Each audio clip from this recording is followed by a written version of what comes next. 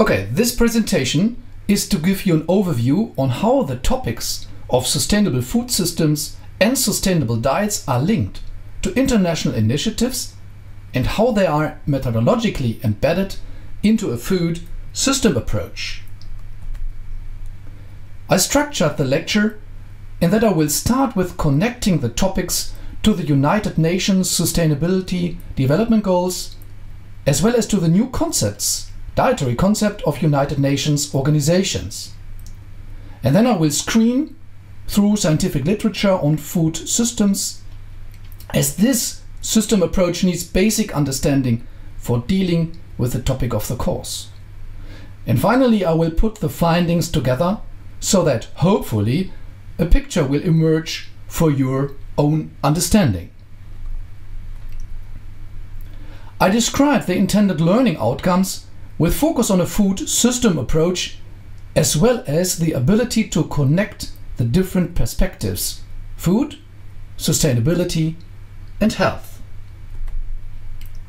Recently, the United Nations described the 17 sustainability goals, the so-called SDGs. A detailed description is available, and here I put together those SDGs where our topic is connected with. Number 12, ensure sustainable consumption and production patterns. Number 4, it's about education.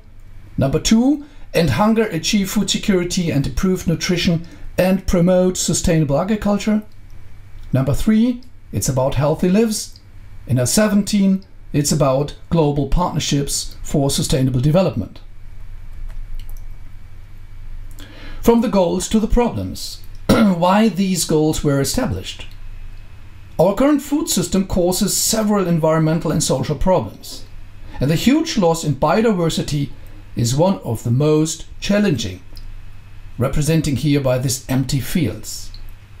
At the same time, our food consumption patterns lead to several food-based diseases, where obesity is one of the most challenging, as this is connected to the so-called non-communicable diseases. Our global food problem related to food is that we have nearly 800 people still suffering from chronic undernourishment, but double to deal with overweight and obesity. And especially in the developing countries, we have the relatively new phenomenon of the double burden in malnutrition, what means that we have obesity and malnutrition, undernourishment at the same time, at the same place, at the same people. The linkage between food production and food consumption is obvious when you check the new dietary concepts from the United Nations Organization, the World Health Organization WHO, and the World Agriculture Organization FAO. Interestingly, both refer to a system approach, and whereas the WHO comes from the human health perspective to the problem, the FAO comes from the agriculture and food perspectives. The WHO defines food systems that they include all the components along the chain: production, processing, distribution. They should be sustainable, resilient, and efficient in providing more diverse food in an equitable manner, with due attention to assessing environment and health impacts. So the first time that the WHO is including a food system approach, assessing not only the health impacts but also the impacts on environment. And there are recommendations for a sustainable food system. The sustainable diets concept from FAO is defining sustainable diets as those diets with low environmental impacts, which contribute to food and nutrition security and to healthy life for present and future generations. Sustainable diets are protective and respectful of biodiversity and ecosystems, culturally acceptable, accessible, economically fair and affordable, nutritionally adequate, safe and healthy, while optimizing natural and human resources. As most of you are from Europe, here is the new EU food research document referring to a food system approach, taking into account the complexity of food systems, as well as recommending to take all three dimensions of sustainability into account and not reducing to one. So this is a kind of blueprint for the EU Research Agenda Frame 2020. Now you heard several times the term food system. But what makes a system different from a product or chain approach? How can we describe what we mean when we talk about food systems? First, we need a food system concept. Second, the system needs boundaries. Boundaries in which different elements are connected on different levels. Elements can be the actors along the food chain, but also education. The system transforms. It's in transformation from inputs to outputs. An output can be the impact of food production and consumption on environment or on human health. Taking a system approach, we need to work across scientific disciplines and sectors. Next, we need to visualize the food system, as this will give us more insights and understandings, for example, of how elements are connected, as well as how they are linked to the different dimensions or scales. This figure is from a report from food scientists in US. The report intends to give the system concept of a US food system. This is also towards food policymakers. So you can see the field to fork chain as well as the dimensions. All are part of a food system, and working with this concept means to take all these into account.